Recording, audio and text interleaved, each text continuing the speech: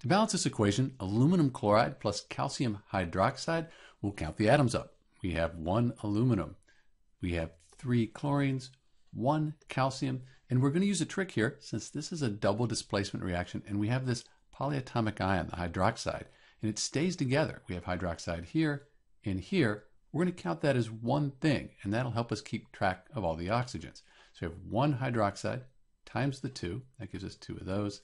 On the product side, 1 aluminum, 2 chlorines, 1 calcium, and then 3 of these hydroxides. So now we can balance the equation. Why don't we start by balancing the chlorines? And since we have an odd number, it's probably going to be best to get this to be an even number. So let's put a 2 in front of the aluminum chloride. Now we have 3 times 2.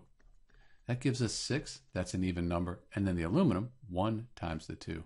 We have 2 of those. So now we can fix the chlorines by putting a 3 in front of the calcium chloride. So we have 2 times 3. That gives us 6. So those are balanced. And then the calciums, we have 1 times the 3. Gives us 3. And those are balanced.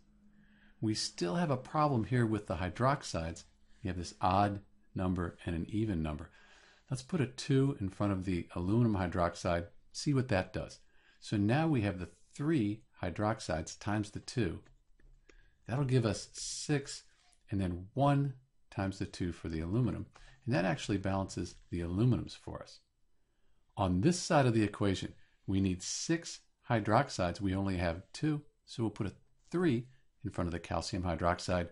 So the 2 hydroxides, 2 times 3, that gives us 6. And then for the calcium, 1 times 3, that gives us 3, and those are balanced. So we're done. This equation is balanced. So that little trick of counting these hydroxides, if they appear on both sides as just one thing, makes it quite a bit easier to balance and less prone to error. This is Dr. B with the balanced equation for aluminum chloride plus calcium hydroxide. Thanks for watching.